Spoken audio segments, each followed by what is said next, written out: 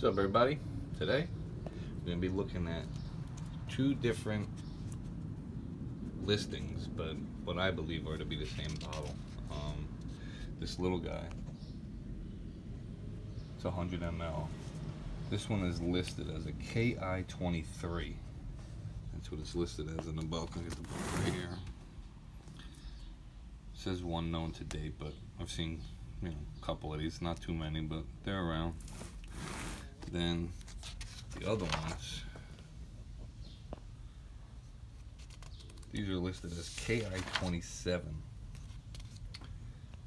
and I think it's the same bottle. All right, same on the base. They have GD, and then how many mLs? It's 500, and this is 100 ml, and it also has GD on it.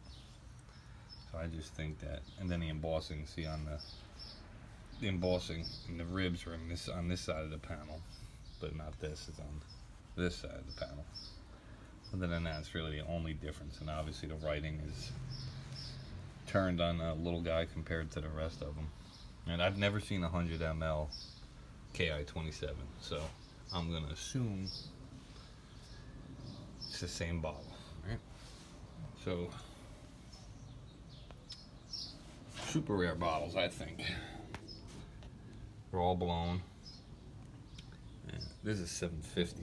Never seen a 750 before. I've seen 1,000 ml. Maybe one other one besides this.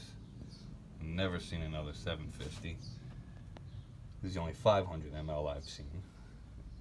And I saw somebody on Facebook, one of the poison pages. He had a 250. That's what I'm missing out of my set, so I'd love to get that. So here they are. Super sweet. They're considered a KI, but they're more like a triangle bottle. But they do have 6 sides. And again, very rare, especially to see all 4 of these together. Never seen that before. If anybody has, let me know. I'd love to see it. Peace out.